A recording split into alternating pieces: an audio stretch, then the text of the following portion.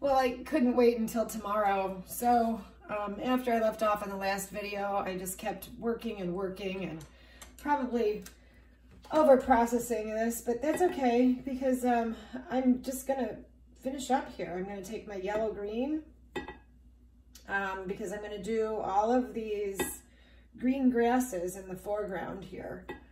So I'm trying to get a lot of paint on my plate palette here. And then it's not exactly that bright green, so in order to dull out yellow green, I am gonna need a little bit of red violet. So this is gonna come on my plate here. There's my red violet. I've got a lot of water, white in my water right now, so it is what it is. And you know, variety is the spice of life, so I am going to add this green in here also, even though there really is none of that, but I did use some of this green along the painting.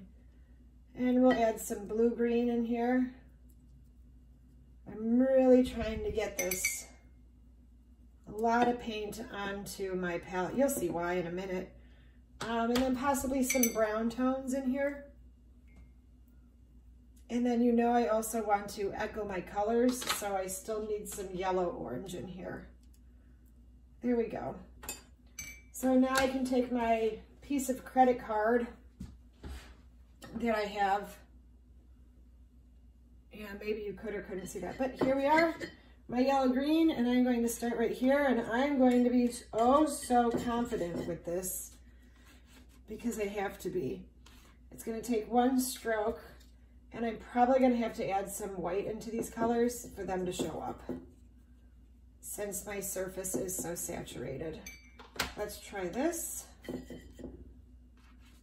There we go. And now just come with the side of that card, and we are on a roll here. So I'm going to grab the side of this, and I'm going to make a bunch of these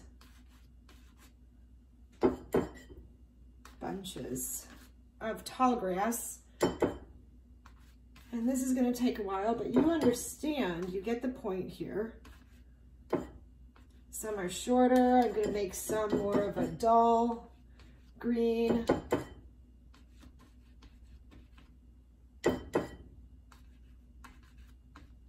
maybe I do need some yellow in here, so I'm going to add some yellow. Here's what that looks like. I'm just rubbing the brush on top of the paint. Down in here, here's where we have some of these shorter brown orangey tones. Now I could do this with my brush. I'm just choosing not to. I'm just choosing to experiment with my different techniques. Oops, I dropped my credit card in here. That's okay. And again, let's see what happens if there we go. While it's wet, I can pull some more of that bright green in here. I have the corner of it. And again, randomly, not all the same. We don't want the same. Mix that in. I do want to make this paint a little more opaque, so I'm going to add some more white to it and then go back over my green.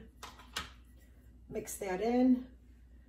Now here's what it would look like if I used my brush. My brush is not, I just can't get the tip of it that skinny.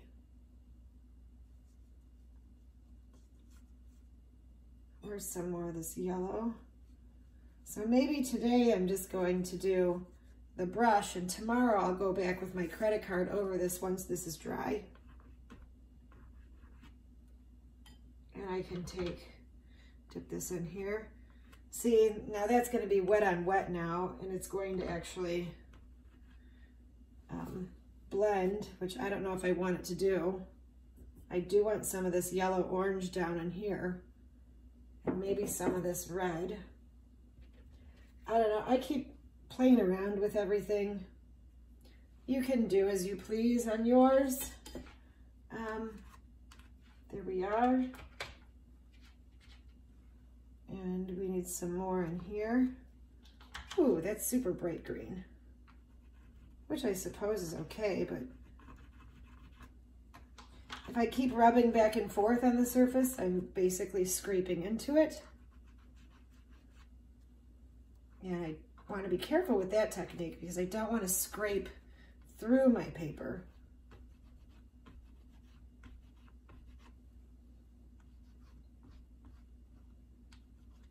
There we have it. Grab some more edges here, and then now I'm going to come up with the grass into here. And again, maybe I'm just going to stick to using my brush today and go back tomorrow.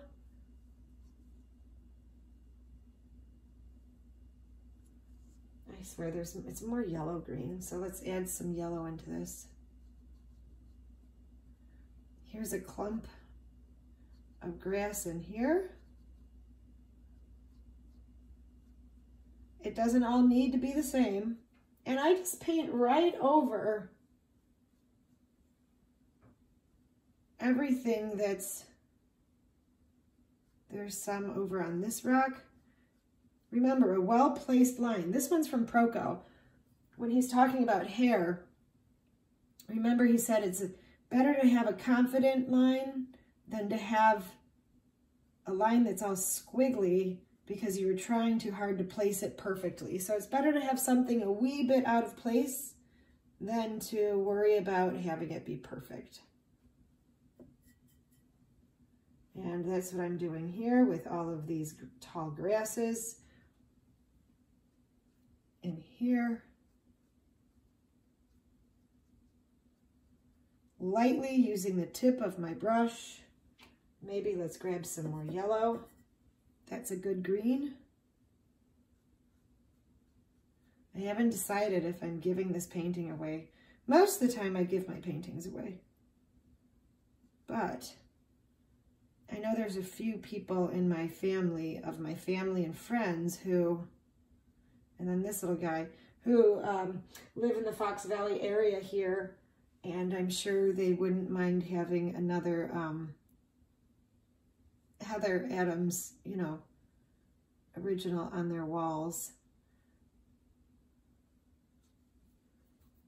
There's that little leaf there. There's some green grass that comes up in here. See how I'm slowly working my way around and making sure it's nice and natural, nothing forced. I'm just placing color where I see color, letting them overlap.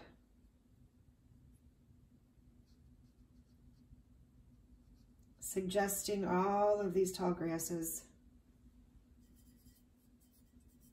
And I'm just having a good old time doing it, which is why I couldn't stop earlier. There are some orange grasses in here, and that's good because now I'm echoing the orange of the fox. Some of the reds and oranges that were in the fox. We've got some dried out grasses over in here. And then definitely some more down in here. The more I screw around with this though, while it's wet, is the more my colors are going to blend wet on wet, and I don't really want too much of this wet on wet. So I think I'm just going to hold off. And that's sometimes the hardest part, is knowing when to stop. Knowing when to say, okay, I need to put the brush down and back away from this until tomorrow when I can come back and look at it again. But so far, I think we are going to end up with a little masterpiece here. I do want to get this dark into here now, which is good because now I'm echoing some of the darkness from our, you come up into here.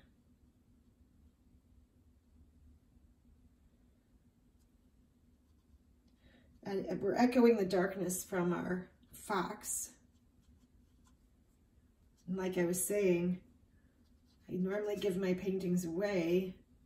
And I was thinking about giving this one away online here, except for the fact that I think I'd have some family and friends in the who live in the Fox Valley area who would perhaps want my little fox that I've made here today. or for the past couple days working on this. All right, well, I have echoed my colors. Oops, let's get a little bit darker over in here. There we go. Okay, I need to stop. This is the time where maybe. I say I need to stop and then I go, maybe. This is the time where things are gonna go bad if I don't just stop for the day. So again, painting every day for about a half an hour, 45 minutes. Build up the surface, keep working, and you guys are gonna be master painters before you know it.